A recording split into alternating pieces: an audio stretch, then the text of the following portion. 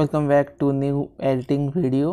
तो इस वीडियो में हम जानेंगे कैसे आप अपनी ट्री का बैकग्राउंड को रिमूव कर सकते हैं, वो भी एक सिंपल और एक इजी वे में। आपको सबसे पहले पिकआर्ट को ओपन कर लेना है, प्लस आइकन में क्लिक कीजिए, एडिट ए फ़ोटो।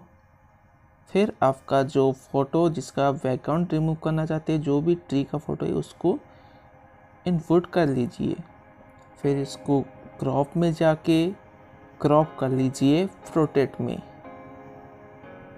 प्रोटेक्ट में क्रॉप करने के बाद इस फ़ोटो को आप अपने गैलरी में सेव कर लीजिए। फिर आप इसको इफ़ेक्ट्स में जाइए,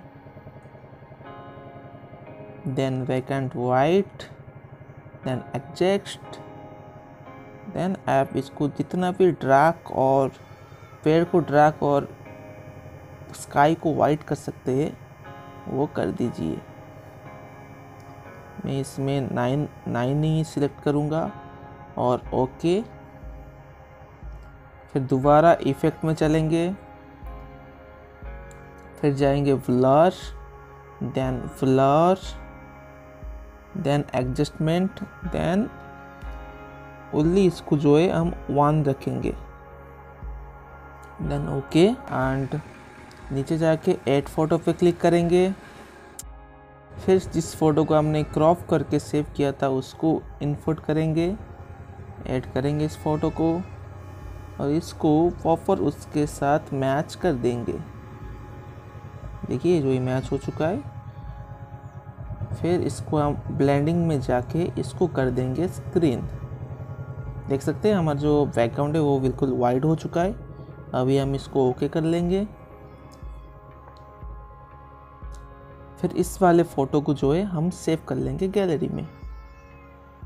हमारा फ़ोटो गैलरी में सेव हो चुका है। फिर अंडू करेंगे। अंडू करने के बाद फिर से हम जाएंगे इफ़ेक्ट्स में, फिर जाएंगे कलर्स में, फिर नेगेटिव में क्लिक करेंगे। नेगेटिव में क्लिक करके आप इसको ओके कर देंगे। फिर इसको बाद आपको लेना है आपके बैकग्राउंड को। ऐड फोटो में जाके आप जिस भी बैकग्राउंड को रखना चाहते हैं उसको ऐड कर लेंगे। ऐड करने के बाद इस फ़ोटो को फुल स्क्रीन कर लेंगे जिसके हिसाब से आप चाहते हैं इसको सेट करना। फिर आप जाएंगे ब्लेंडिंग में और इसको कर देंगे स्क्रीन। फिर इसको ओके कर देंगे। इसके बाद जाएंगे दोबारा से ऐड फोटो में। फिर आप जिस फ़ोटो को बैकग्राउंड वाइट करके रखे होंगे उसको सिलेक्ट कर लेंगे और ऐड कर लेंगे। इसको भी जो है हम फुल स्क्रीन कर लेंगे। फुल स्क्रीन कर लेने के बाद आप लोग जाएंगे दोबारा ब्लेंड में और यहाँ पे कर देंगे हम मल्टीप्लाई। देख सकते हैं, वाओ।